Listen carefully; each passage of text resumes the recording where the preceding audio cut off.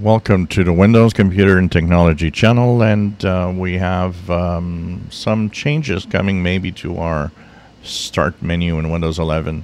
Of course, right now, if you go and look at all apps, all you see is, a bland listing of apps by alphabetical order.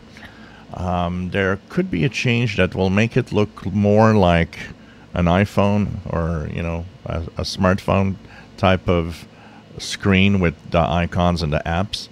And Phantom of Earth on Twitter, on X, Phantom of Earth often sees different things. One of them will be categories that could be added to the different apps.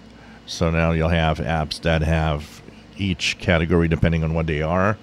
But he has a little demonstration, and I'll share once again Phantom of Earth link to get on Twitter.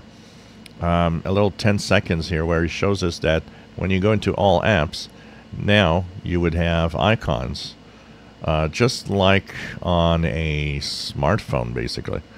So this could be coming soon. As you see here, this comes from the beta version, apparently. And that does look a lot like more of a smartphone style than a PC style, but I kind of like it. That could be a nice way to see all the apps. So go and check out Phantom of Earth. Once again, I'll post his Twitter link in the description below.